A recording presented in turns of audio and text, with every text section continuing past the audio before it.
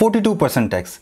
How am I supposed to live off the remaining amount? Hey friends, my name is SN and in today's video I'm going to talk about the cost of living in Germany. I will cover the most common topics like accommodation, food and groceries, travel costs in Germany, and my opinion on the general costs of living in Germany. Taxes are pretty high in Germany, but do you know what's free? It's hitting the like button. It only takes a second and helps me out a lot. And as a thank you, here's a picture of a kitty. The average salary before taxes in Germany in the last year was 42,500 euros. Now the taxes are based on your tax class and these vary depending on your situation. Consider the 42% tax for the tax class 1. An individual with 42,500 euros per year salary will have 2,050 euros after taxes per month. Is this amount enough?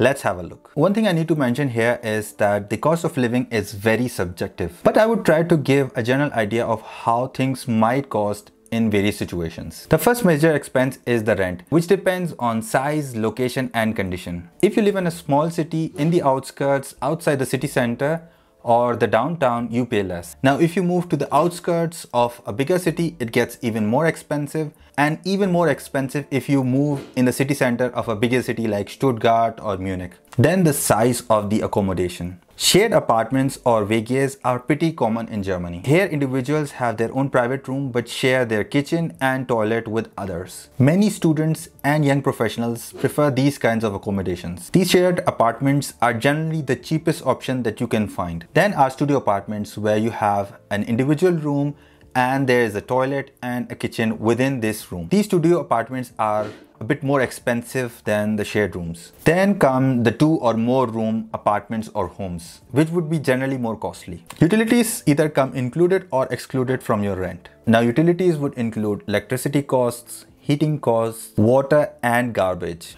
Internet is one thing that sometimes gets included with the utility costs and is mostly included in the rent for the shared rooms. The dreaded broadcasting fee comes next. Now this broadcasting fee is hated by almost every single person living in Germany. The monthly fee for public broadcasting is 17.5 euros. This fee is due per household and does not matter how many people live in the apartment. Every household has to pay this fee even if they don't have a radio, computer or a television in their apartment. People living in a shared apartment don't have to pay this individually. All of the people can make a community and pay as a single entity. Additionally, people having multiple homes do not have to pay for their secondary homes. They only have to pay for their primary residence. The second major cost is food and groceries. Groceries are cheaper in Germany compared to the neighboring countries. If one goes to the discount stores like Aldi, Lidl, Penny, Netto, etc., they can get their groceries for a relatively cheaper price. These discount stores offer their own products which are comparable to the big brand names and are considerably cheaper. If you buy from a local store, the quality might be better, but the price will definitely be more expensive compared to these discount stores. When it comes to dining out, doners and pizzas are the cheapest options available. They generally cost between 3 to 5 euros for a meal. Medium level shops can cost between 10 to 15 euros per meal. Most people spend 17 euros per person per meal eating out. The third major expense is transportation. Germany has a great public transportation network. Even the smaller cities have decent connections available. One has the option to buy single trip tickets, day tickets, weekly tickets, monthly tickets. The bigger the bundle, the lower the average cost per trip. There are regional tickets and special offers as well. For example, you can buy a provincial ticket where you can travel the whole province within the same day. And if you are younger than 27 years old, there are also additional offers available for you.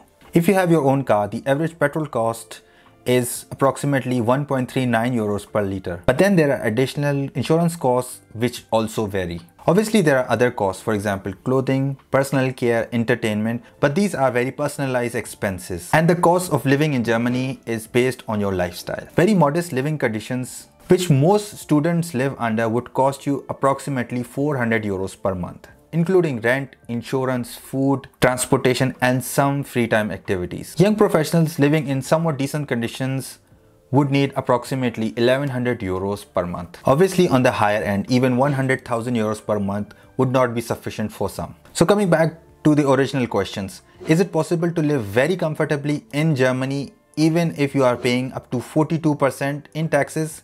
The answer is absolutely yes, you can live very comfortably even if you are paying 42% tax and are in the tax class 1. And you can also have some decent savings on the side as well. If you're interested in knowing how to stop your savings from losing their value, I have a video here where I talk about the investing opportunities in Germany. Thank you very much for watching, and I'll see you in the next video. Bleib gesund.